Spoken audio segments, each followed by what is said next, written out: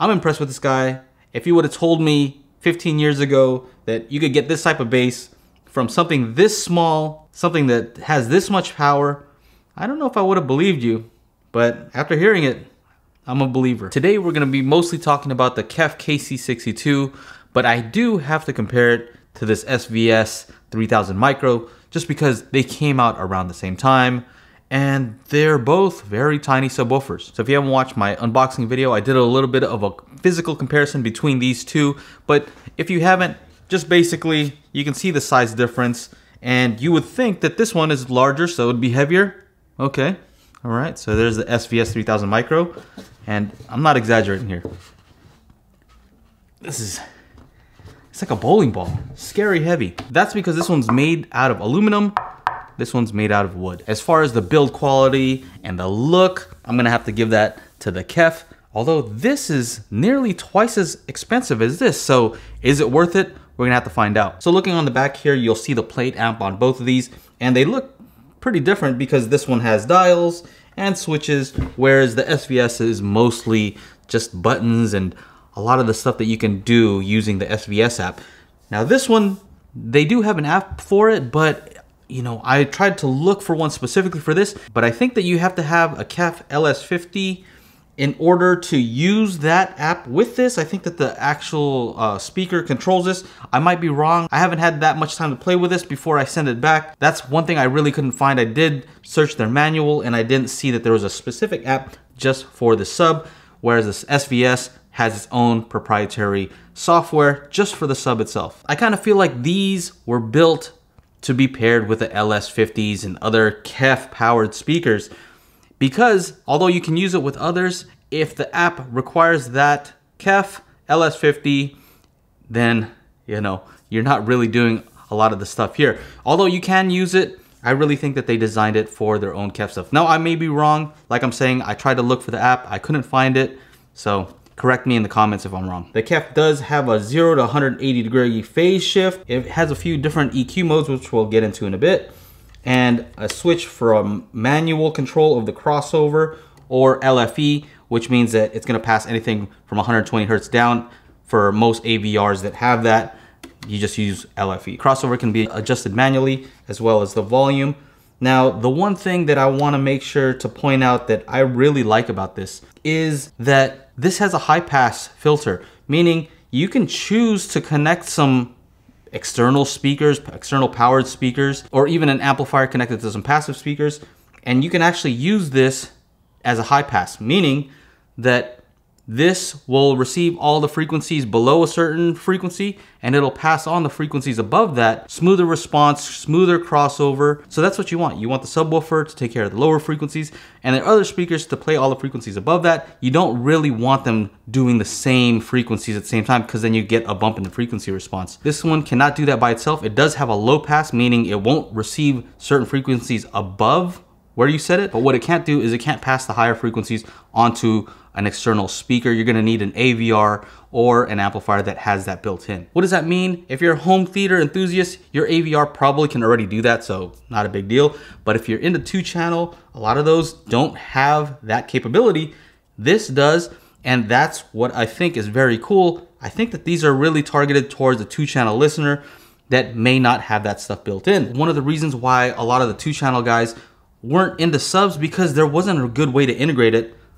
Yeah, KEF, you guys are doing the right thing. One thing you'll notice about these force canceling drivers, which are actually 2 drivers that are connected in the middle where the magnet is, what you'll notice is the cabinet just doesn't move.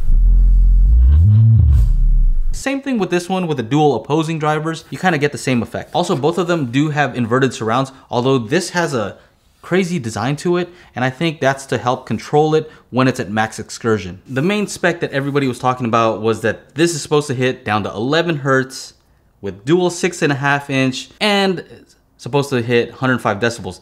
What we found out, and what I suspected, was that it can't do both 105 decibels and 11 Hertz. I just found it misleading because it kind of sounded like it could do 11 Hertz at 105 decibels, which is not the case. It's using something called dynamic EQ, which adjusts the bass response based on the volume. So what I found out from my testing is that it can hit 105 decibels, but that's around the 70 Hertz range, not 11. What I want to do is I want to see what their claim is of 11 hertz, if that's true.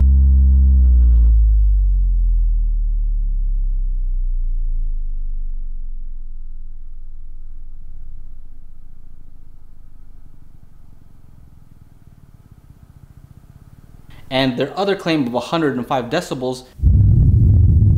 So let's find out. All right, so time to run some measurements and see how this performs in RAW. All right, so right now what we're doing is I'm doing some compression testing to see when it starts limiting the output of this to save the drivers on this. Right now I'm doing some testing to see what those different switches and different options are on the back and how it affects the frequency response. One thing I found interesting was that the switch for room actually gives you the most bass extension, so something to note. All right, so I just got done doing some of the dynamic EQ test, and you can definitely see that as you turn up the volume, that the EQ, the frequency response, starts to change. It starts to give you a little bit less bass extension. So I'm gonna have to go and see exactly where we're at 85 decibels from 2 meters. So I'm gonna have to do some corrections to kind of give an idea of where we're at so I can compare it with other subwoofers. All right, so just to be fair, I'm going to be testing out the SVS 3000 micro in the same conditions, same spot, same microphone, same everything. So we should have a fair test here to see how they perform against one another. All right, so right now I am taking a look at both of the measurements, and I'm actually pretty surprised with what I'm seeing here.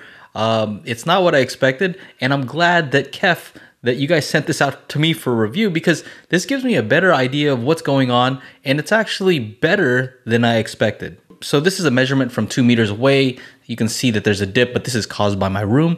But you can see this one here is the SVS, right? The one that's lighting up in green. There's a little bit more output here for, well, there's a lot more output here for the SVS. But as far as low frequency extension, as far as how far it goes out, you can see here that the KEF actually has more extension here, right below 20 hertz at max volume. So let's take a look at the max corrected response. Now, one difference is that the SVS does not change as you go up in volume. So this is the max volume of the SVS 3000 micro, and you can see the response there. And this is the maximum response of the KEF.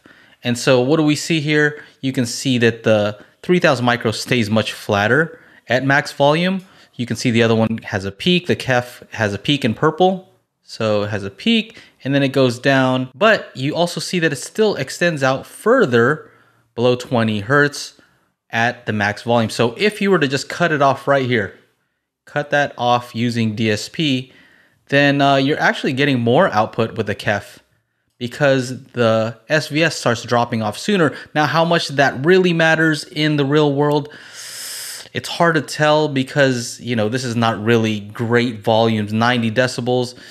I mean, you'll be able to hear that, but it's not really what you want as far as, you know, for a movie situation. But for music, I think this is going to be good enough. So it's still what I expected, meaning that the SVS does have more output, right? You see that it does have more output at max, when it's at max volume. It has more low frequency extension up until 23 hertz where the SVS falls off. And the KEF, even though it has this huge dip here, right? It still extends a little bit further. So what can you make of that? That the KEF, the dynamic EQ actually does work. It does do a good job of extending the bass frequency out. And it's a cool technology. I think that if the SVS would have done that, you would have seen that it would have had more output because it has dual 8-inch drivers as opposed to dual 6.5s. So real quick, let's just take a look here at the KEF at lower volume. So this one is at max volume. And then as you see, you know, minus 10 dB and minus 20 dB, they look the same because at minus 20 dB is where you start hitting that limiter anyway. So it doesn't matter. Those don't matter. What you start seeing is minus 30 dB though. Then you start seeing the difference in the frequency response. You see that it starts to change. It starts to flatten out, minus 50 dB. So at lower volumes, you see that the KEF is flatter. At the lowest volumes, I mean, this is pretty low listening, but you see that you do get some bass extension. I wasn't seeing that 11 Hertz, but that could have been my mic. And so very interesting stuff here. Like I said, I wasn't able to use an app or find an app for this, but if there is, I'm not sure that there's a PEQ setting where you could adjust this based on how it's performing in your room, because if you can tell through my measurements, how it performs 2 meters away is not the same as how it measures up close. And so even though this is relatively flat, depending on the listening volume, it might perform totally different in your listening position. And so PEQ can help with that, parametric EQ. I don't know that this has that. This does. If you're a 2-channel listener and you just want to add some extra bass, you don't have an AVR or a receiver that has any DSP or room correction, I would recommend something like this, because then you can use the high pass that's built into these. But if you're setting up a small home theater or you have an AVR, I would recommend the SVS, because at half the price, you can get 2 of these to 1 of these and put them on opposite sides of the room. You're gonna get more bass, you're gonna get more even bass because you're using 2 versus 1. Also, one thing to be very careful of is if you wanna use these for movies, the problem is that dynamic EQ, it's gonna be tough to use an external Odyssey type room EQ, because what is it set to? The frequency response to this changes. So when it does its calibration, well, it's gonna be based on what volume these are set to, which is around 85 decibels. So the result is you may be EQing for a certain frequency that might not be the same frequency when you turn it up or when you turn it down. Now, I was highly critical of the KEF because of the way they marketed it, 11 Hertz, 105 decibels. But one thing I would say is I was pleasantly surprised, not only by the build quality, but also by the sound. I mean, I tested it here in a home theater. I tested it out in my 2-channel living room setup. And I can say that for my listening levels, it added more than enough bass, because I'm not listening really loud. When people say, you know, you need 105 decibels or 100, you know, all these high numbers, think about it. And do you really know what level you prefer to listen at? Maybe next time you're listening to music, get a decibel meter and see about how loud you're listening to the music. If it's not over 90 decibels, well, you know that these are probably gonna be pretty good for you. And that's the thing, I don't know how many people know how loud they're actually listening to speakers. The other thing to keep in mind is you do get some room gain when you put these in a corner. So even though these are not gonna get super loud, it does help if you have them placed properly. So just to give you an example, I was comparing both of these in my living room situation where I have some ELAC unified reference speakers, some floor standers, and both of them added bass where you'd think that you may not need it. Trust me, when you add a sub, it really fills out the bottom end. Actually makes the whole system sound just much better, much fuller.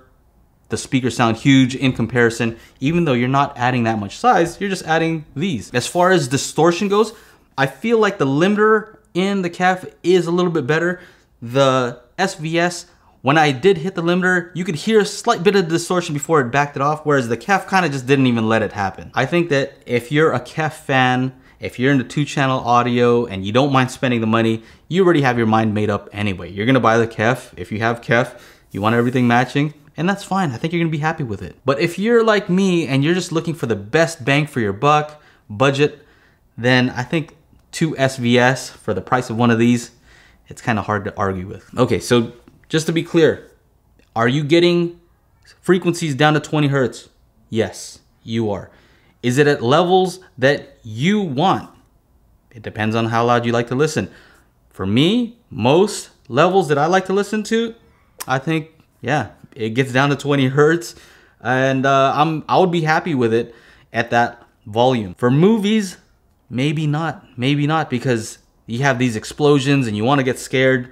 I don't know that these are gonna scare you. They're not gonna shake the house, they're not gonna do all that, but you'll be able to hear the sound. Will this KEF KC62 outperform SVS or monoprice sub, monolith sub that's 4 times the size, even though it's maybe half the price? No, no, you can't beat physics.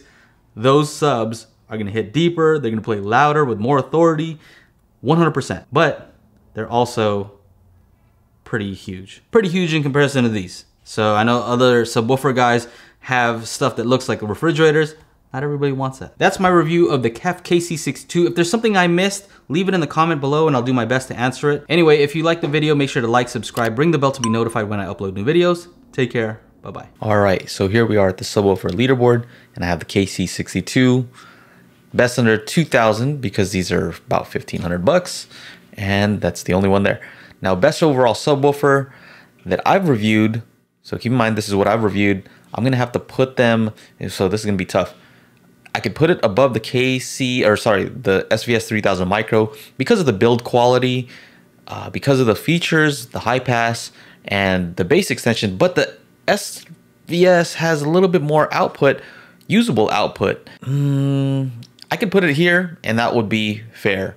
I could put it under here and that would also be fair. It really depends. If you're looking for 2-channel, I'm gonna put it this way. If I'm gonna put it for a home theater, I'd rather get 2 SVS 3000 Micros and call it a day. So I'll leave it like this for now. You can switch it up if you want.